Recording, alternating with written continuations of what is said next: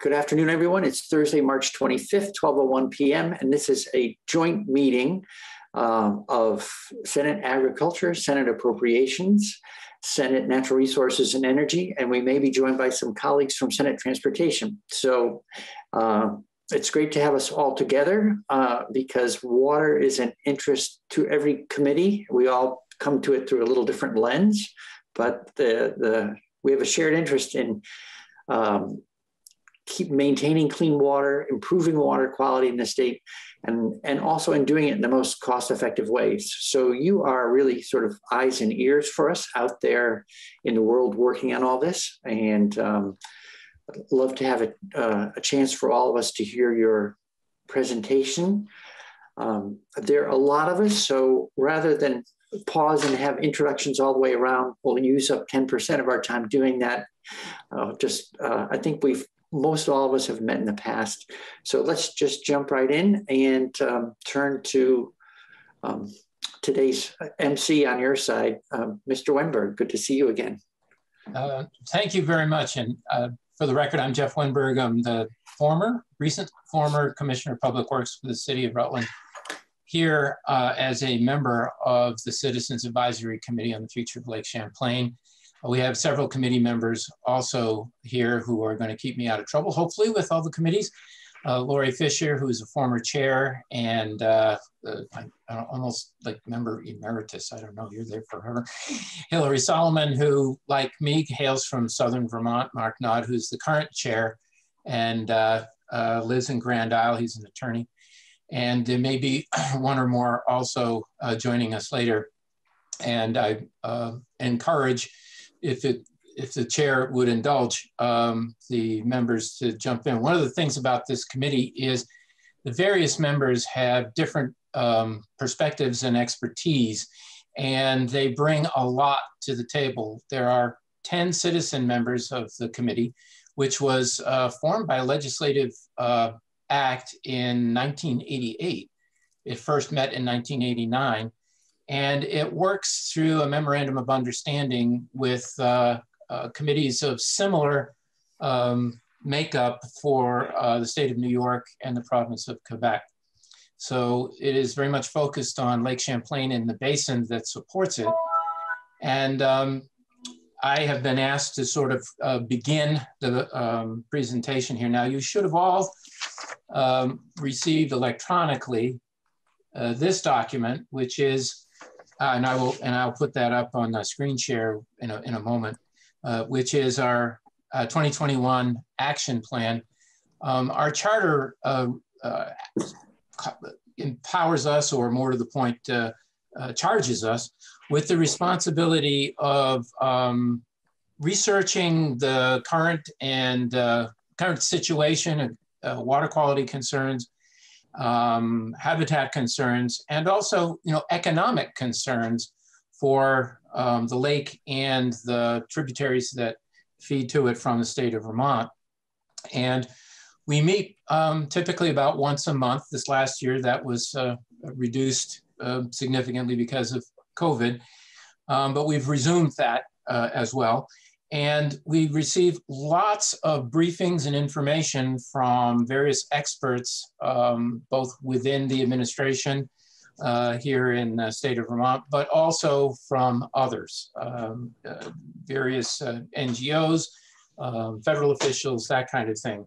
And the Lake Champlain, of course, Basin Program, very much. We also take comment, as you folks do, from members of the public, and get a lot of feedback regarding public concerns for the state of the lake and where things seem to be headed. So hopefully we will be a useful resource for your efforts like ours, to improve water quality in Lake Champlain. Now, if I could just do this share screen, and hope everybody can see that. Yeah. Yes, sir. Okay.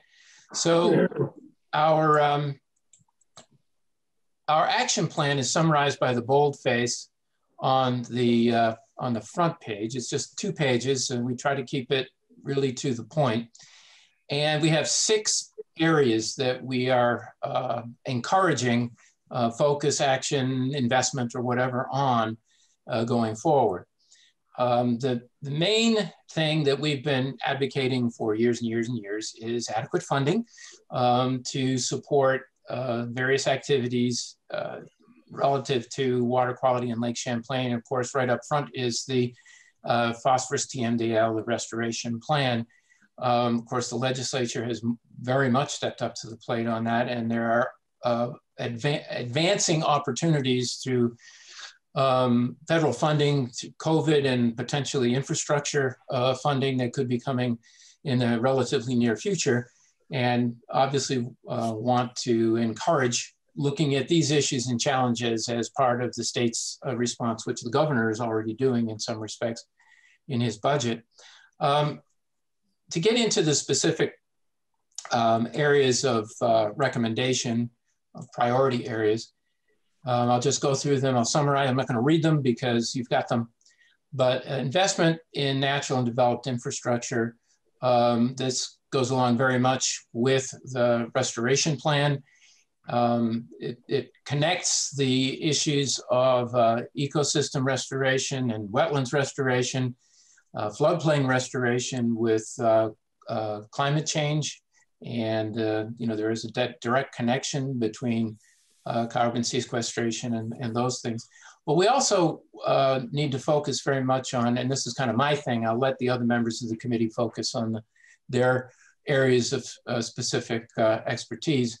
But one of the main issues that unmet challenges that is challenging us relative to phosphorus is urban lands and the stormwater runoff relative to streets, sidewalks, urban lands. And the phosphorus contribution to the lake there is dramatically more than it is from wastewater treatment plants or many of the other sectors. Agriculture and urban lands really are very, very big. We'll get to agriculture in a minute. But there is going to need to be substantially more public and private investment in dealing with stormwater runoff from developed areas if we are going to meet the targets on the TMDL. Adding to this challenge, of course, is the situation with the 3-acre rule, which has been some relief provided, limited, for municipalities, and also access to public financing for private property owners that need to do this. But basically because of the impact on the business community through COVID and the fact that the agency, as a former DEC commissioner, I think I can say this, the Department of Environmental Conservation has underestimated the typical cost of meeting these current requirements for stormwater treatment, that a great many private and nonprofit and even some municipal challenges are not going to be met without additional financial assistance coming from outside. And I want to bring a lot of attention to that because quite frankly, the 3-acre rule is necessary to meet the Lake Champlain TMDL. It is the next necessary step, but it will fail if there isn't substantial assistance that is going to be available to businesses that don't, it's certainly not good for anybody if the business has to make a decision between essentially closing its doors because it can't afford the investment required. That does not improve water quality, and it certainly doesn't help the economy of the state locally or at the state level. So we can give some specific examples of things we've heard about that, but that's my little sermon on that. Can I respond to your sermon just very briefly? Yes, please. Senate Natural had the congressional delegation in this morning, and I'm sure the whole Senate will be working with the American Recovery Program, et cetera. But it seems as though there's some promising information in what's in the earliest notice about the availability of federal funds for exactly these sorts of projects. The challenge is the Treasury, which has to define the precise rules, has 60 days to do so.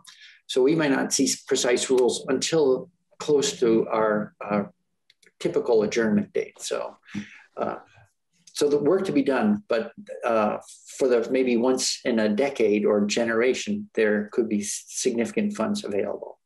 And that is the best news possible, because there are a number of items on our action plan that could be either accelerated or become more successful if we were able to apply some of those funds. I know that the demand is going to be enormous, but some of those funds to the needs that we identify here. So that's wonderful, timely news. The next one is investment in public access and the recreation economy. This is an item we've had on our action plan for a number of years. Basically, this serves multiple purposes. Obviously, there's an economic benefit if more and more people have the ability to access the lake and the waters feeding the lake without having to own property adjacent to it. We believe pretty strongly that this is an underserved need. And in fact, during this last summer, which was very favorable weather, but also drove an awful lot of folks to want to do outdoor recreation in Vermont because of the COVID restrictions and the limitations on travel and also on indoor activities. So I believe we saw about a 50% increase in the demand or the activity and use of our waterways. That's wonderful, wonderful news, because the reality is people value what they know and what they experience. And the more Vermonters, especially younger Vermonters, who have the opportunity to experience and enjoy the natural environment, specifically Lake Champlain and our waterways, they will value it more because of those experiences, especially and that was true for me as a young person. And so that is really an investment in the future kind of political constituency that will be needed to sustain these efforts going forward. So it's an immediate economic thing. It is a long-term sustainability, if you will, from the standpoint of keeping these priorities in front of Vermonters current and future. And it's also a crying need that we have, especially in the area of the South Lake, where there are very limited opportunities compared to some other regions for public access to the waters. Oops, didn't know I could do that. The third one is aquatic invasive species prevention needs support. This is another one that is a continuation. We saw, there's the 50% statistic in this one, that boat launches saw a 50% increase in use this last year. We know that the lake is constantly being threatened by new invasive species, which can change the whole ecosystem and the economics in some cases of businesses that depend upon recreation on the lake. Fortunately, the lake, notwithstanding its hydraulic connections to the Hudson Canal and the Hudson River and also to the Great Lakes, is cleaner from a standpoint of invasive species. I believe Lori stated in a previous one of these that we have about a fourth of the invasive species as are typical in the Great Lakes, and about half of those in the Hudson River. So while we are hydraulically connected and we have concern for the fact that they're out there and they can come in, we have done a reasonably good job. We need to keep this up, especially looking at boat launch facilities where volunteers are doing wonderful work, but those are in limited areas and they have limited resources. These lake associations have limited resources. An ounce of prevention is worth multiple tons of cure when it comes to preventing invasive species from becoming established in our waterways. And I don't think any more needs to be said about the importance of that. But it's one that we have continued to support I have a question for Jeff. This is Jane Kitchell. I have a question. It's just more of informational. I know Lake Maury, which is in my Senate district. There's a very strong Lake Maury Protective Association, and they actually have played a very important role in partnership and on funding some of the, and one of the big challenges, of course, has been milfoil, which was taking over the lake. Is there a comparable organization for Lake Champlain? I realize it's such a large body of water compared to others, but are there organizations? I realize a lot of what we're saying is the state must do this, the state, that we need more money. But my question really gets to whether there are partnership organizations that exist maybe for different sections of the lake? Yes, I'm going to defer to Lori Fisher, as she is the expert on that. But my understanding is there are organizations in several organizations along the lake in separate areas. But go ahead, Lori. Yeah, thank you. And thank you for that question, Senator Kitchell. I direct the Lake Champlain Committee. We're a regional watershed bi-state organization that focuses on water protection and a healthy ecosystem. So we certainly have gotten involved in those same programs on Lake Champlain. Lake Champlain also has a successful and ongoing program for water chestnut harvesting in the South Lake, and that's a public-private partnership with state funds. The Lake Champlain Basin Program, which Jeff mentioned before, which coordinates efforts to reduce pollution and implement the Lake Champlain Restoration Plan, has since, I believe, 2007, had a boat steward program running on Lake Champlain where there's educational information going out at all the major boat access sites on Lake Champlain. And there, last year, there were washing stations set up in the North Lake.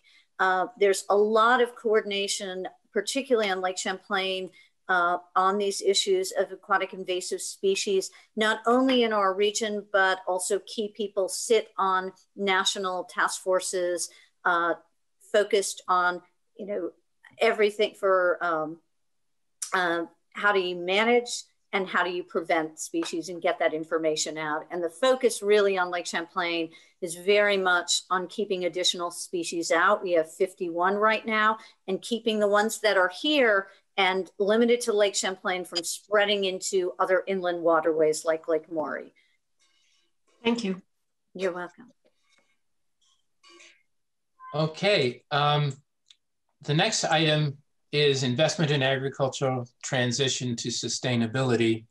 We have the Chairman Starr and members of the Agriculture Committee are on here, far more expert in this than I am.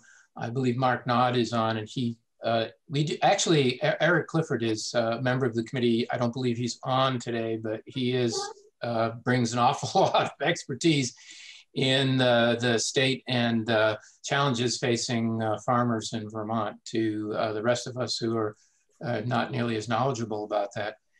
The committee's recommendation in this regard is for the Agency of Agriculture, Farm and Markets to continue to provide dairy farmers with better access to alternative models of agriculture, more profitable for them, and also better from a standpoint of ecosystem protection and water quality protection.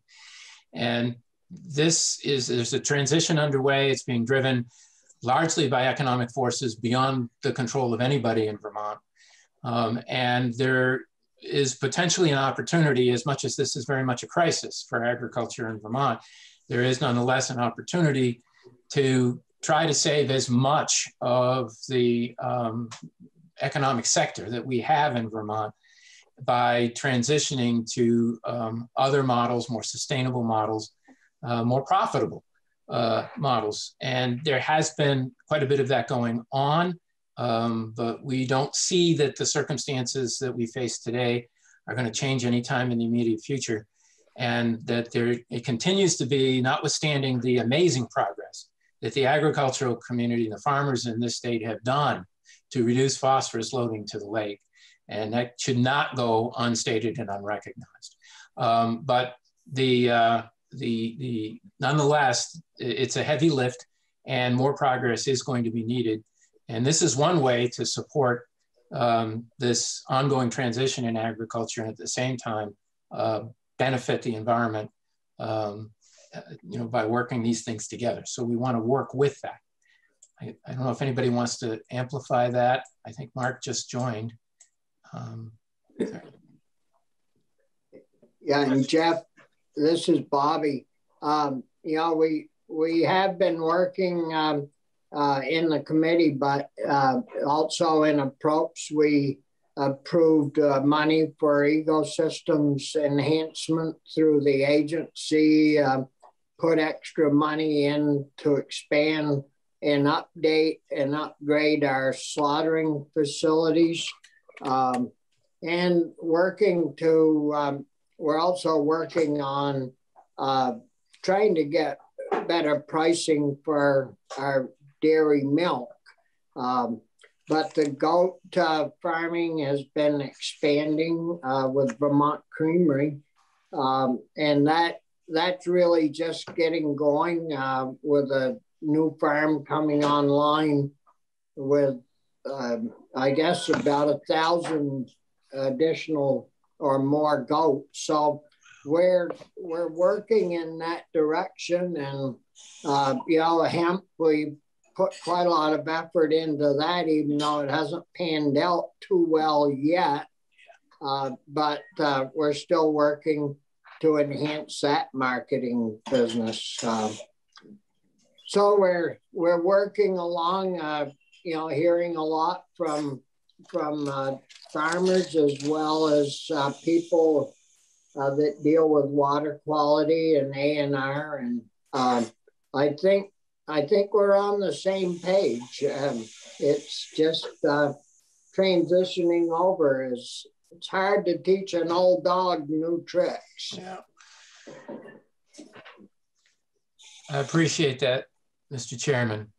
The next one is the recommendation of the committee, which may generate some questions. It did the last time I did this, to basically remove or discontinue the memorandum of understanding between the Agency of Agriculture, Farms and Markets and the Agency of Natural Resources, Department of Environmental Conservation regarding the enforcement activity for water runoff for basically point source pollution from agriculture. It is the view of the committee that the relationship between the two agencies has not resulted in the desired coordination, that the effect of it has been insufficient enforcement,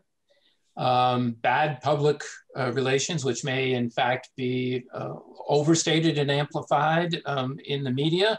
In other words, it may not actually reflect what's going on, but nonetheless, it's been an issue. And also the farmers themselves find, as we are hearing, that they are getting caught in the middle of agencies that have shared responsibility for this, and too often kind of point at the other guy, and meanwhile, illicit discharges take place or no actions taking place.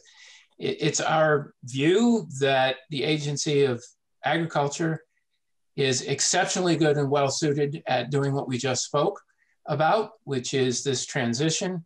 They're exceptionally good about providing technical assistance and achieving compliance on farms. That's essentially what they do with great success.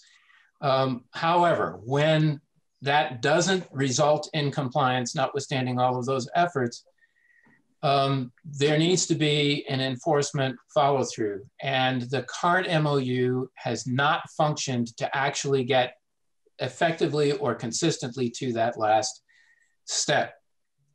It's our view, and as a former DEC commissioner, I can speak to this, that's DEC's bailiwick, is that enforcement. If they're not doing it or not doing it adequately, they should be held directly responsible for the lack of effective enforcement. And it should not be a situation where the regulated entity is being whipsawed back and forth between two agencies, which we believe has been happening.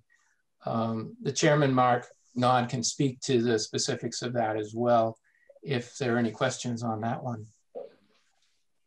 Yeah, well, we should get to the bottom of that because, you know, we're putting a lot, we as legislators and groups, we're putting a lot of money into trying to clean up our point source pollutions and all of our pollutions. And if we've got a couple of agencies that aren't adhering to their end of the bargain, I mean, we should know about that and call them in. And in a group meeting, you know, both of them at the same time and deal with that, because it's certainly not our intentions to allow that to continue. Okay. I'll just move to the last section and then I'll open it up for other comments or questions. The last section, the last recommendation is the next generation toxic pollution. There are two basic concerns here. The first is our database, the state's database, or it's the information that it collects on the use of agricultural chemicals and other contaminants that are spread on the land, you know, at homes, golf courses, and at farms and so forth, has been minimal. So we really don't have a good handle on what is coming in and where it's going, and you know, to what degree it's being used. We have some information, but when we try to drill down on this stuff, we run into data quality concerns regarding the base information of what's going on. We are very concerned, and Lori can speak to this one if there's any questions. We're very, very concerned about this next generation of contaminants. I'm going to put my former DEC hat on for a minute.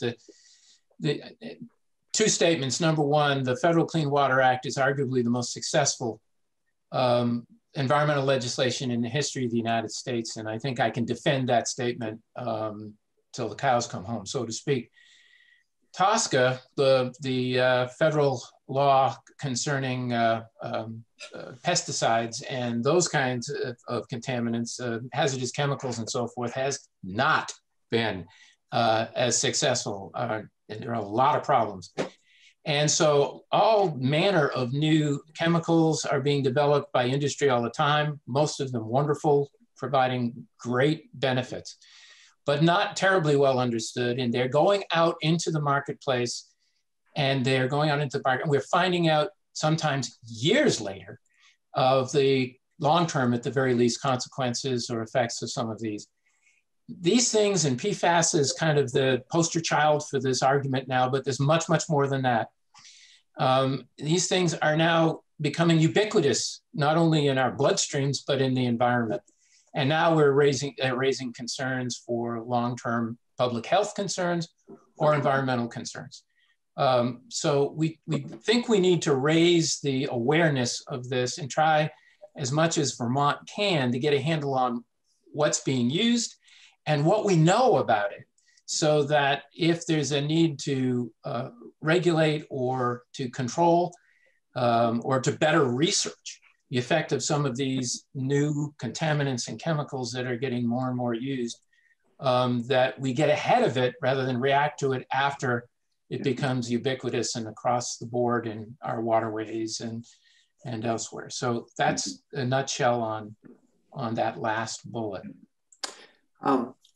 Mr. Wimberg, on that last bullet, if we could follow up maybe after the meeting and learn more about the kind of the granularity of the information that you believe would be helpful, that would be good for us. I know that we've been working with DEC. We share your concern and frustration over PFAS, for instance. So we have very protective levels on 5, but it's a family of 5,000.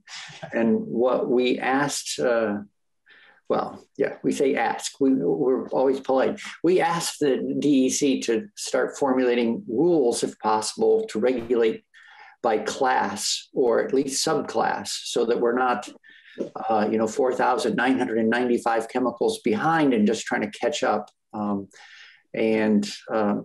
So Vermont is partnered with other states on that, and I think we're actually sort of on the leading edge of figuring it out. But you're right, TSCA, Toxic Substance Control Act, it's one of its first provisions was to grandfather in 59,000 chemicals currently in commerce at that point in time, and it has not been. It's not oriented to being protective. It's oriented to letting chemicals into commerce. Right, and it forces regulators to be reactive, and we're basically advocating to try to do exactly what, Mr. Chairman, you just described, which is to be more proactive. Lori, can you speak to some of the specifics that we learned, just to give a sense of the concerns that we have regarding at least the data? Sure, and thank you, Jeff, and thank you, committee members, for this time. As Jeff noted, it's part of our due diligence to develop the action plan every year. We are, am I still here? I just want to, yep. Okay. My screen just switched, okay. So as part of our due diligence, we get presentations from area experts, et cetera. And one presentation was from Nat Shambaugh, former chemist at the in the agricultural agency, since retired, but who has been doing work for the Lake Champlain Basin program to further review some of these issues. And one of the issues he brought out was the increase dramatically in the use of both glyphosate and atrazine. They're associated with agriculture, and the glyphosate, which is, I think, commonly known as Roundup, that increased dramatically and was supposed to decrease the amount of atrazine, when in point of fact that didn't happen. And also what came out of that testimony is that there's poor tracking of the just the amount of use and the sales, that we don't have good data and tracking associated with that. So one of the recommendations, nor do we have a really good understanding of, we're not monitoring in our water systems for those. So one of the things our committee made a recommendation that is part of the ongoing long-term monitoring, the state and the Lake Champlain Basin program look at identifying opportunities to gather more information on herbicides and pesticide use as part of either the long-term monitoring program or separate from that. And our chair, Mark Nod, has been advancing that through the various channels with the Lake Champlain Basin program. I think, we don't have a definitive answer on what they're going to do, but I think it next will go before their technical advisory committee. And we're hoping that there will be some gains there. And so that's one of the things we tried to outline in this. We need a better process for really tracking what the chemical use is, what the sales are, and also why these are going up when we have a pesticide advisory council whose mission and both agencies have a mission of toxics reduction. Why are we seeing these increases? Ms. Fisher, so sometimes I think we've talked about phosphorus as a proxy for many other things. So it's benign, but when it's when emitted in too high a level, we get algae blooms. It's a little hard for me to imagine, but I haven't seen the science behind it. So I guess that's what we're looking for. If phosphorus is moving, what else is moving with it, I guess is the question. And does that include pesticides or herbicides, things that are atrazine, for instance? I don't know if you have data on that, or it's just, seems like a prudent question to ask and then to begin testing for. Go ahead. Laura, I'd be able to, I think with some of the work and following the resolution that the Vermont Citizens Advisory Committee put forward to the executive and steering committees at the Basin program, stemmed from presentations we heard, not just from Nat, but also from Kerry Guerre at the Agency of Agriculture regarding the monitoring and sampling and the database management that the agency does. You know, one of the things that was presented, and I think went to this assumption that with the increased use of cover cropping for ag practices, that we would see a reduction in the use of defoliants, atrazine and glyphosate or Roundup. And what it's shown is not just in agriculture, but in forestry, and then and also rights of way, there's been a dramatic increase, and not a reduction in either, but a huge increase in Roundup as that Roundup Ready planting and defoliant herbicide application increased throughout the country, not just in Vermont, actually throughout the world. We also saw an increase in use of atrazine, which had been trending down.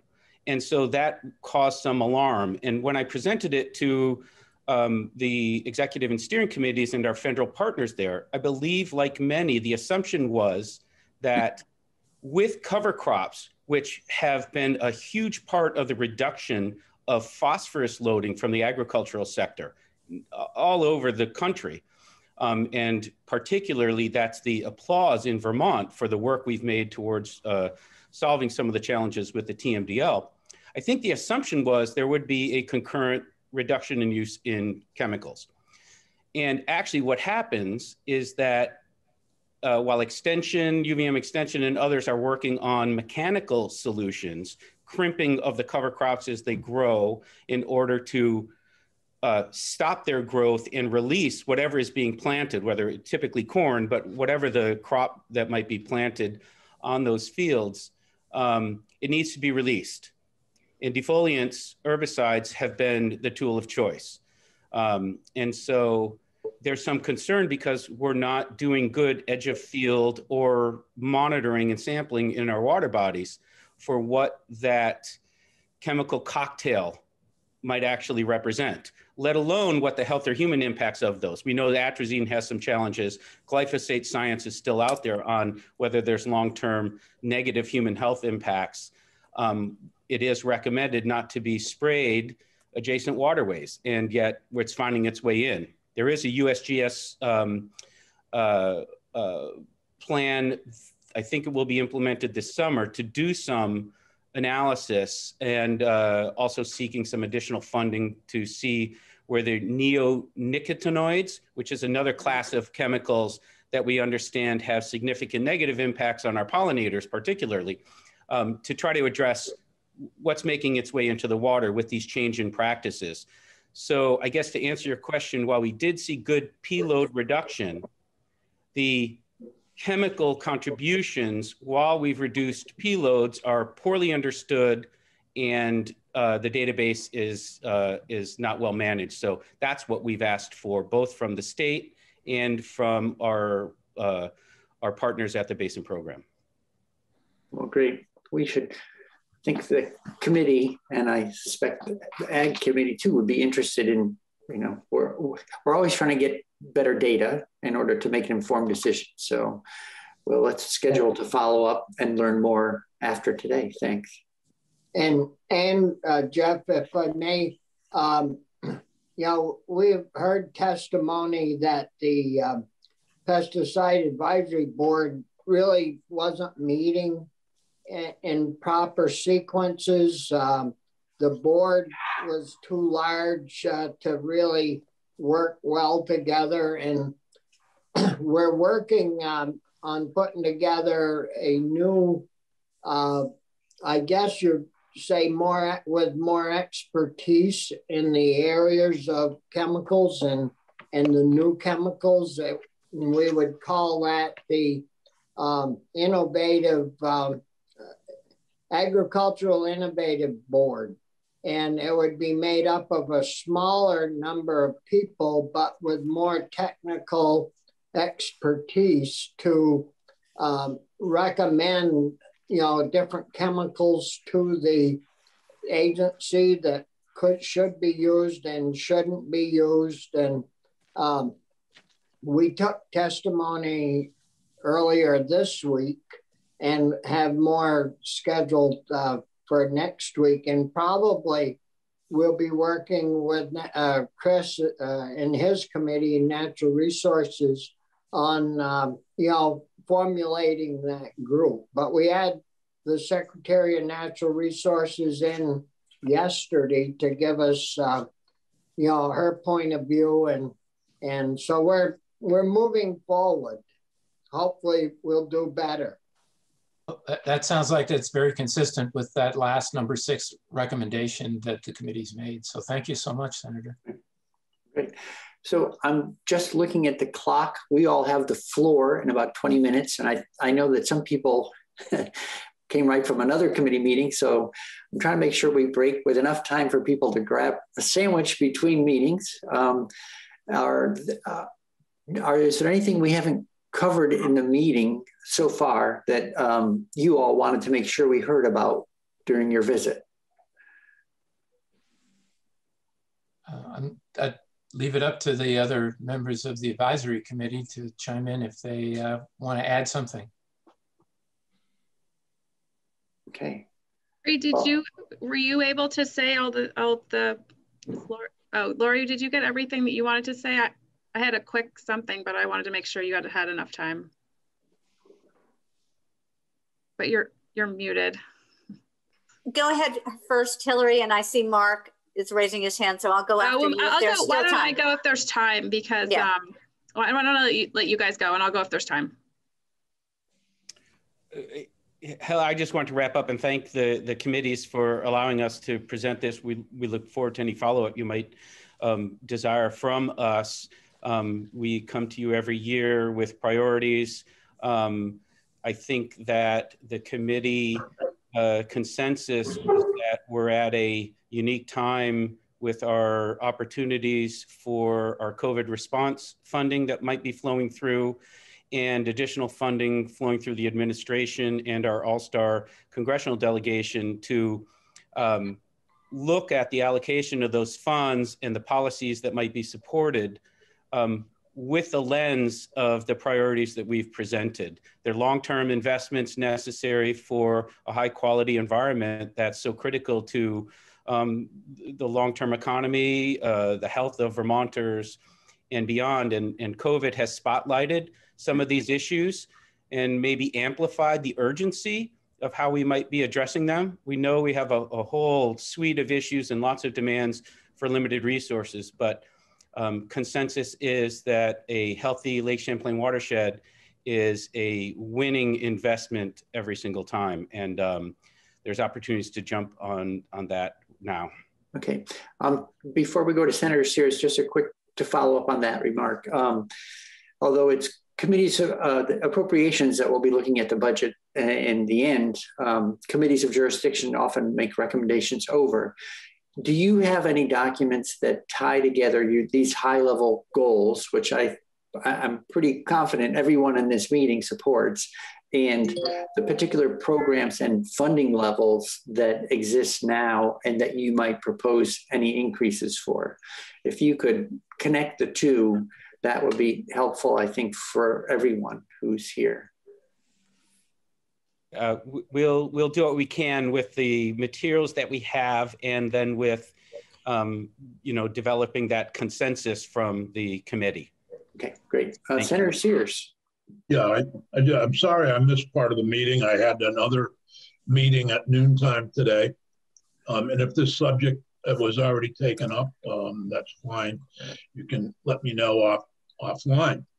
I want to know if the polluters who caused the damage to Lake Champlain are being held accountable before we spend taxpayer money and some of those funds that Senator Bray was just talking about on the cleanup of Lake Champlain. I get this feeling that the polluters have not been held accountable, that they have scaled away. And I really need to know how we're doing on that.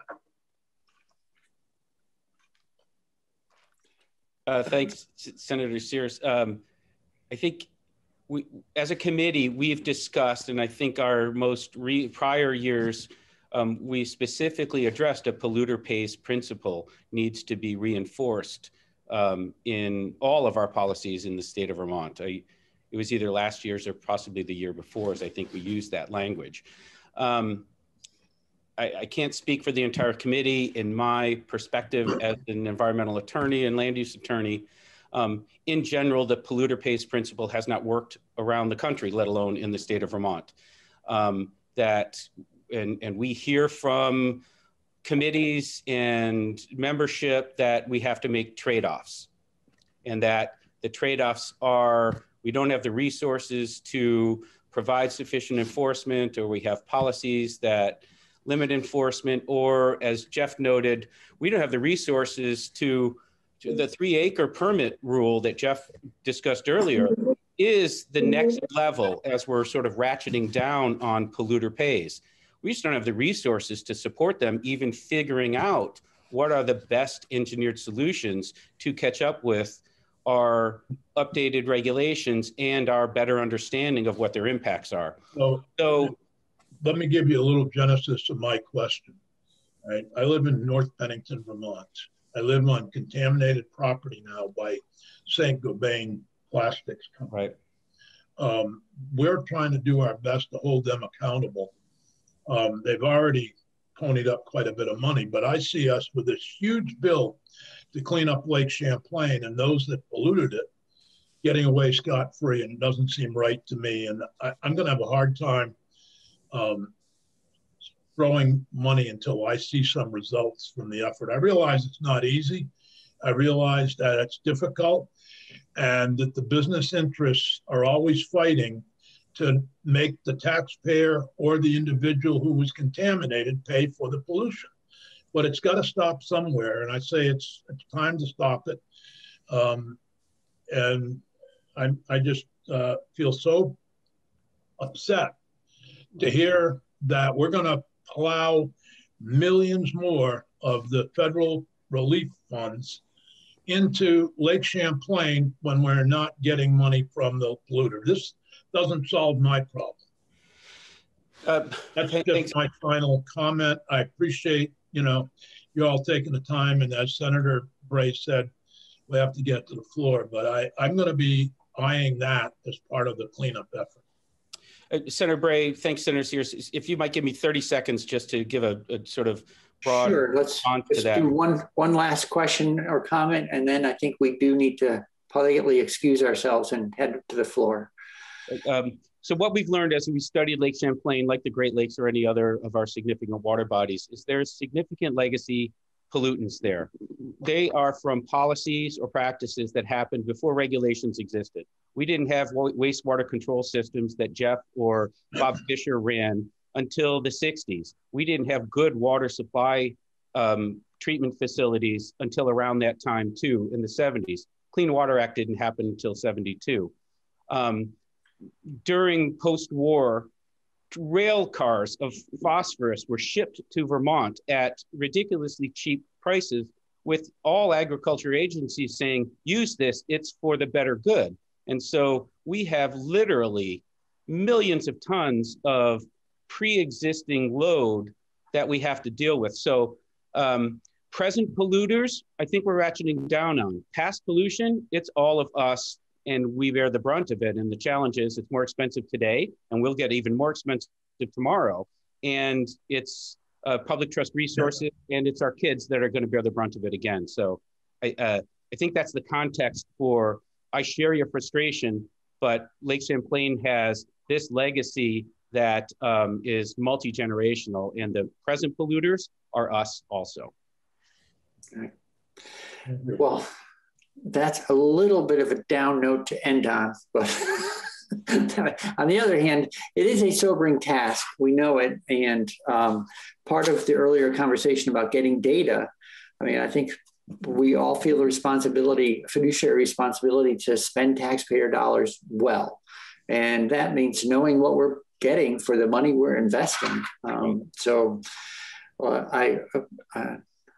unless there's anyone else who wants to make a closing remark, I would just say thank you everyone on the committee for your year-round and years-round work on this and helping us better understand in the State House what's going on out in the waters of the state. It's very helpful. Look forward to following up with you on some of the more detailed questions that came up today. Thank you. Thank you very, very much for the opportunity. Thank you.